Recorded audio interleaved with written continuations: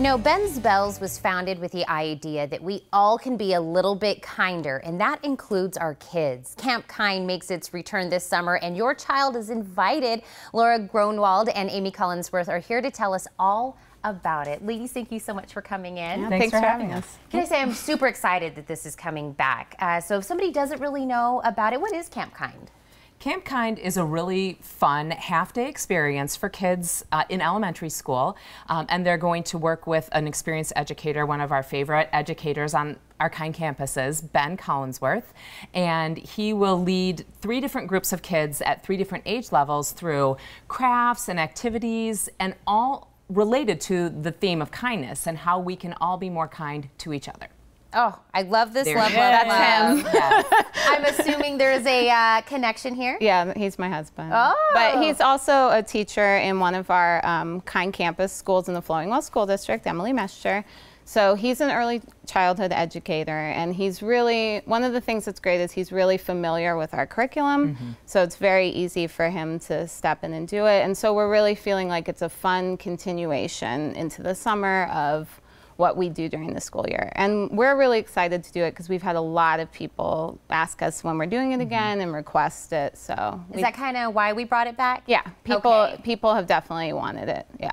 And I know we kind of listed some of the things, crafts and different stuff, and we're intertwining kindness somewhere in there. And I love that we're kind of taking a little bit of education, a little bit of teaching them how to be kind, but it's all fun, so the kids don't know really. It's still learning. summer, so we want to have fun. Right, Yeah. there will be no homework. Exactly. Yeah. And we all refer to Mr. Ben as Mr. Ben, which is what his kids call him, and it's just the perfect name for him. And he's so great at making all that kind of stuff fun. So not only are the kids going to be inspired by him, they're going to be connecting with each other, they're going to be working together, but they'll have time age appropriately to do their own crafts, and they're going to get up and move around. So it's really going to be a great experience for them. Yeah. And I know we're talking about this. Do we know a little bit more about the activities yet, or? Well, they'll definitely be working with clay, and so they'll be working with kindness coins and some of the other things that Mr. Ben will lead them through. And they will do crafts that will have coloring and gluing things together, all the kind of stuff that we love doing at that age. Oh, yeah. There'll probably be some glitter. I don't know. He's a little anti-glitter.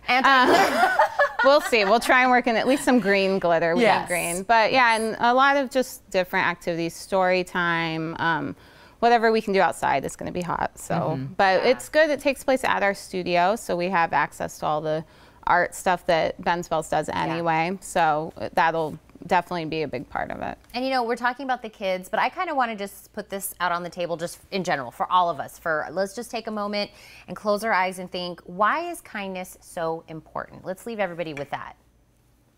Well, I think kindness is important just for our everyday life. That's the thing we try and talk about, intentional kindness and infusing it into your everyday life. And I think that that's the most important thing for us to think about, not those acts of kindness that we talk about, you know, those big gestures, just being kind all the time, being a kind person.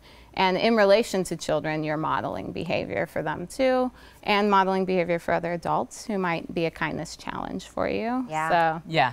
We talk about those moments. Sometimes it's when we ask kids, when is it hard to be kind? They always say, my sibling, my cousin, they won't let me use the PlayStation. But for adults, sometimes it's people that we interact with a lot that can push our buttons.